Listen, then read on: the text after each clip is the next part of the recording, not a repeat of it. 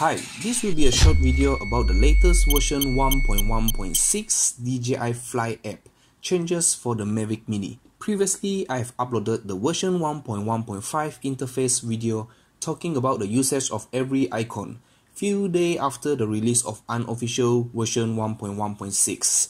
Well, bad timing for me as I started the planning and preparation for that somewhere middle of July, so I thought I'd just release and upload it, even though it's a little bit too late. But all the information was still useful and applicable to the latest version as well. If you already watched that video, I would like to thank you for that.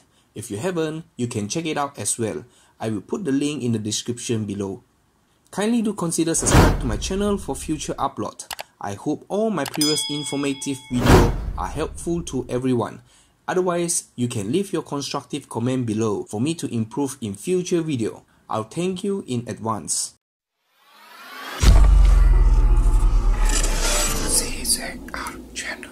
This version 1.1.6 Fly App update are probably meant and focused on the Mavic Air 2 with the newly added gimbal pitch, speed and smoothness.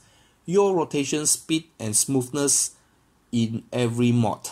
Aside from that, both the Mavic Air 2 and Mavic Mini has a new battery icon and information, which I think most of you guys have already noticed if you already updated your app. I'm going to talk about this new battery icon in this video, since that's the only changes for the Mavic Mini.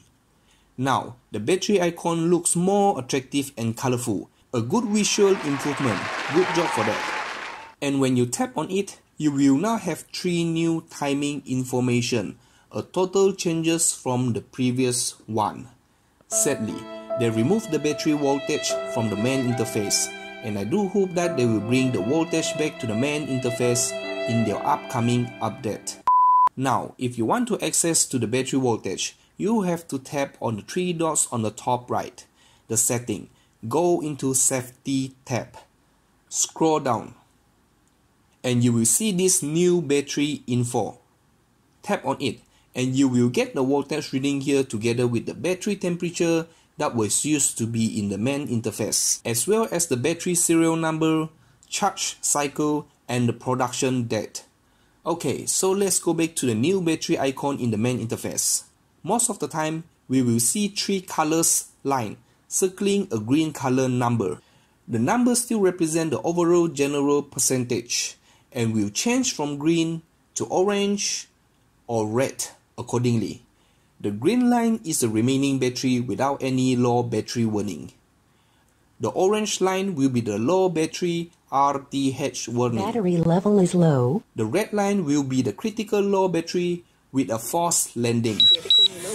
And the timing beside it. It's now clear that it shows the timer until the battery depleted, which probably means 0%. If we tap on it, we will get to see 3 countdown timers and the respective color on that as well. All those timing are variable and will change according to the aircraft power consumption. The first one, orange color, until RTH. It will calculate the timing based on the home point distance versus remaining battery and warn the user ahead of time before the battery really becomes insufficient to fly back home point. So the further we go, the lesser the timer. And when it reaches 0, it will prompt a return to home warning with a 10-second countdown timer. Battery level is low. The aircraft will go to the home point in 10 seconds. You can still choose to cancel that to fly it back manually, or just tap confirm and the aircraft will initiate return to home procedure.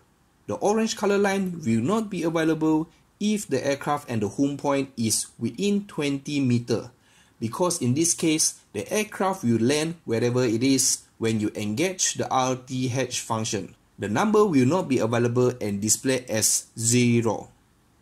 The second one, red color, until forced landing, will be initiated when the timer reaches 0 or when there is only 5% battery left in most cases, and a critical low battery warning will be prompted with a 10-second countdown to initiate forced landing. In this case, the aircraft will start descent and force land itself regardless of where the aircraft is. The aircraft will still react to all the remote control input during forced descending. So that's the last chance for us to find a safe spot for landing.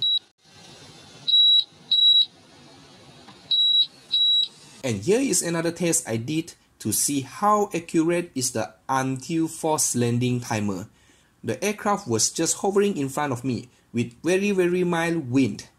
I'll start off at 7% remaining and the timer is showing 30 seconds left.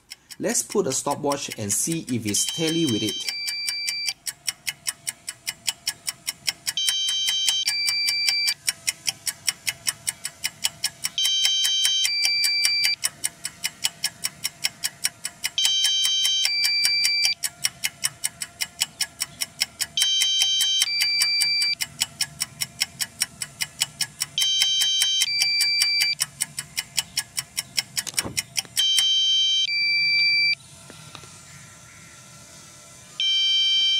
Landing.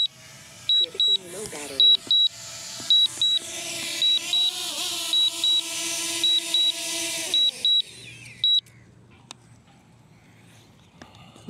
That's all for the battery update.